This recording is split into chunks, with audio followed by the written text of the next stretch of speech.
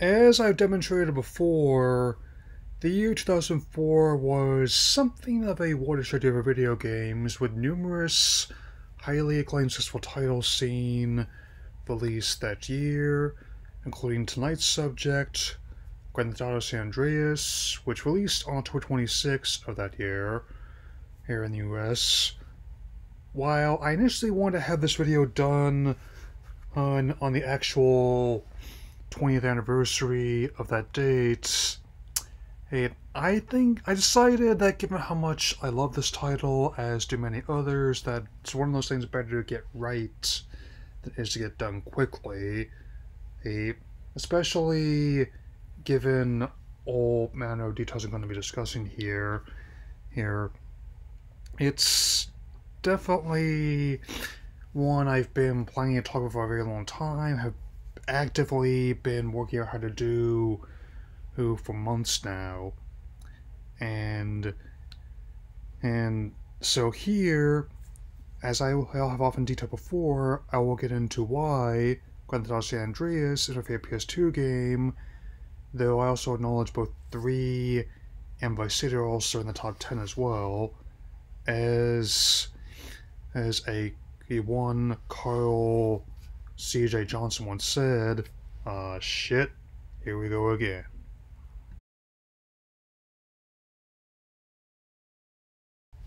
The biggest factor in how I consider this game to be my all-time favorite is just how much you can do in the setting and just the sheer scale and scope of it all. How not only does it build up on what was done with Liberty City in 3 and Vice City in, well, Vice City, it definitely managed to take influence from 3 major western US cities, and with Los Santos being based on Los Angeles, San Fierro being based on San Francisco, and Las Venturas being based on Las Vegas. And even to this day, I am still impressed by how I'm just now finding out some of the Easter eggs that were in there previously, and just seeing how many stand-ins are really real locations and events. And we'll get into this more at the other points of this video, but it's definitely another one of those titles that you could go to these locations in real life and see the landmarks in the way they've been done. And with that in mind, I definitely look forward to going over this even more, and not just with the off-model drawings of Mickey and Pikachu I showed you in the Juguetes Regalos, literally toys gift shop there.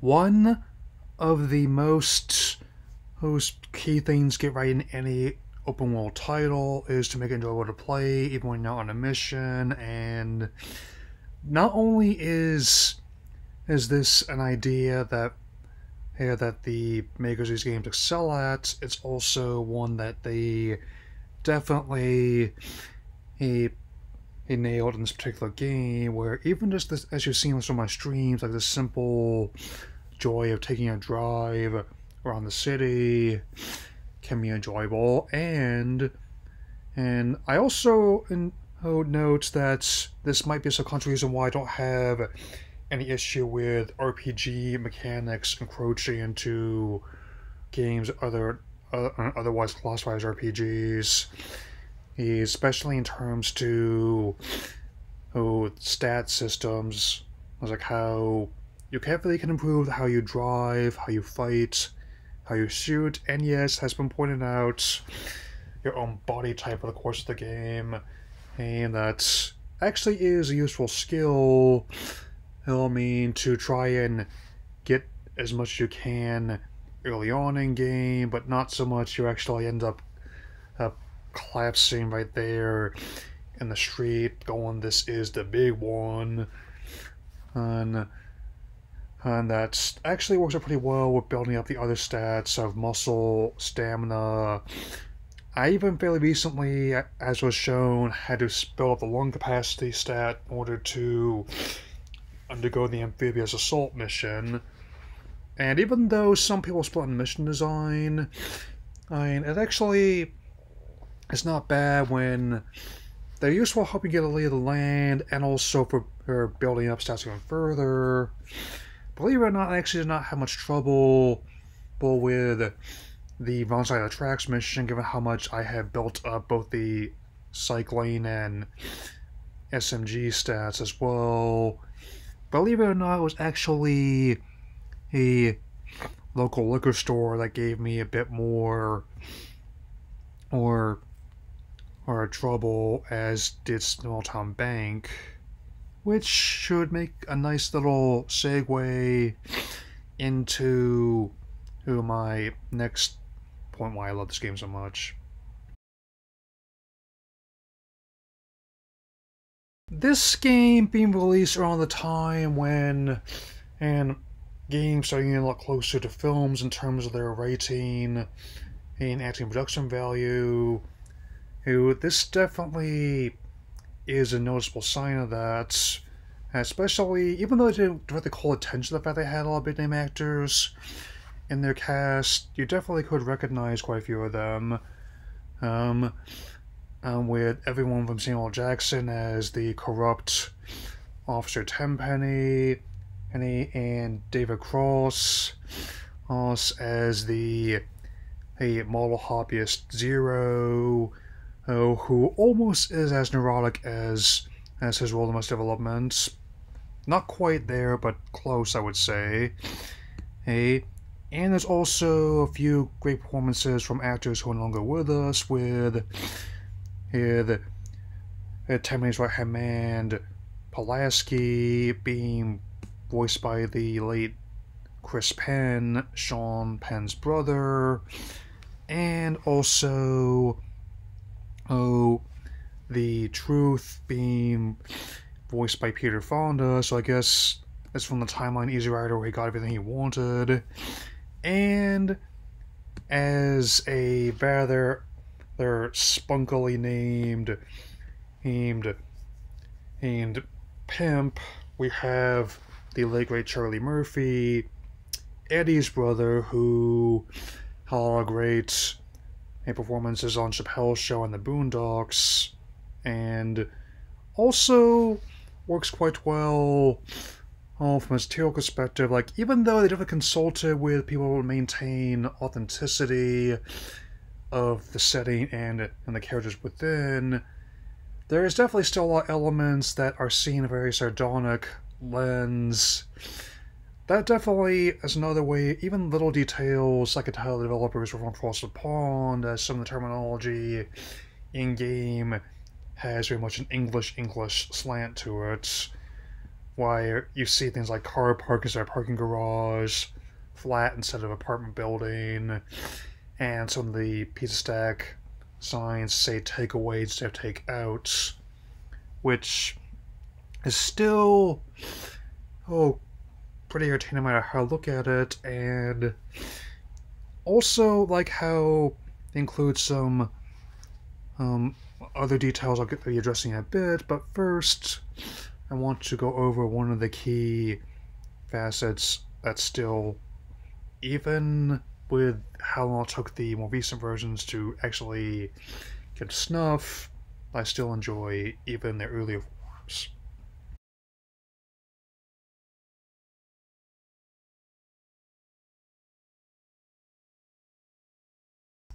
And even when this game first came out, it definitely managed to make a good showcase, striking a nice balance between like the stylized graphic novel look and feel, all that 3 and Vice City had, with a bit more realistic bent to it as well. And even though some of it's a lot of products at the time, for that time it was actually quite impressive. And even But today I still like how distinctively, even in terms of setting, they make it, where with Los Santos has a mixture of smog that you'd see in real life LA, of both natural and artificial kind of smoke. The more clear skies of the Bay of San Fierro, and inclement weather patterns, and of course the glitz and glamour of Los Venturas and its many, many hotels, casinos, and even the burger shots looking like it would be not out of place as a Schumacher era Batman set piece. He's at all, rest his soul. And with that in mind, I still like how distinctive the appearances are of the main characters. They are definitely influenced by many the actual time frames, popular rappers and actors, and even factoring in the fates they meet. I definitely will talk about a bit more of this in my next couple points, of course. One of the questions I've asked myself before I pick up any game to play, or especially to actually add to my collection, is will I still be playing this after I clear it for the first time? Well, given how many times myself and others have brought it up and how many times it's been memed, I can definitely say the answer is yes to that question. I mean, given how much content is in this title, it's almost a given that when I first tried it when I was 13, so not long after it came out, that I was not going to find every single thing in there on my first playthrough.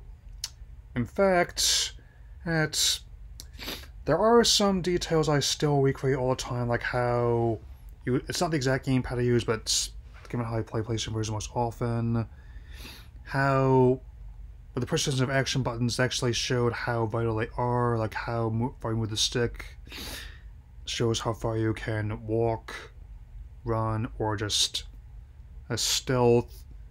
I can still do some of the missions that are crucial story, that you're robbing someone without spooking the old man once as I'm grabbing all the spoils, and also how far you push the button depends on how fast your vehicle will go. But it can often take me quite a while to really. That's why I spend so much time between missions practicing driving and practicing with certain targets as well. And there's still other secrets that can be found. I mean, apparently, even right before I started making this video, I'm just now getting the fact that there are horseshoes and pearls hidden all around the game's map, of course, so always something to enjoy. And some of these bits were likely intentional, like how there's one mission called Body Harvest. That's a nice nod to one of Rockstar's previous games, back when so-called DMA Designs, with it being like a precursor to what they would do in this franchise later on. Others are a bit more actually have by me. I think in hindsight, to me at least, the recurring character Catalina seems like a Western-made tsundere. Since I first played this game, I got deeper into anime around the same time. Again, this being like the mid-2000s and all. And even with some of the track changes in each version is made, I still like how the wide variety of songs got in there. Not just ones I associate with the time period, such as Ice Cube's Day Was a Good Day, Living Color's Cult of Personality, and Dr. Dre's Nothing But a G Thing. But also ones that are definitely still hold up even like in the time when the game came out, such as Leonard Skinner's Freebird, Boston Smokin', and Cool McGain's Hollywood Swinging. So with that, I'll definitely be closing this up on a major one that not just on a personal level, but on a near industry-wide level even.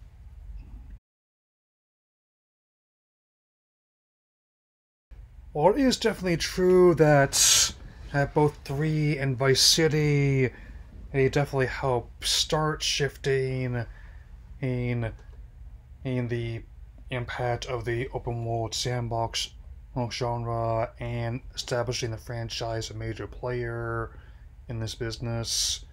This game definitely cemented it, and also subsequently had me place the team as one of the major standards for quality among these titles. I mean, many have tried to encroach upon its success and acclaim, but few have truly succeeded. You know what I mean? And with that in mind, the sheer amount of detail in this title definitely had an impact on the next main number installments, ones 4, as well as its pair of expansions, episodes in Liberty City, 5, with taking the Los Santos here and actually spreading that level of detail to the entire map, and of course the upcoming 6, which is definitely set to have Vice City in that same vein. I certainly hope that they can keep up this level of innovation, and I can definitely say that would be a title that would officially clinch me getting a PS5 once that comes out, to be certain. And with that in mind, I also note that around the same time frame this game came out, it also had a couple other titles, such as a video game based on Spider-Man 2, which was excellent in its own right. It's easily being based on the best of standalone films, and arguably being the best as standalone Spider-Man game until Insomniac's ones came out. And also,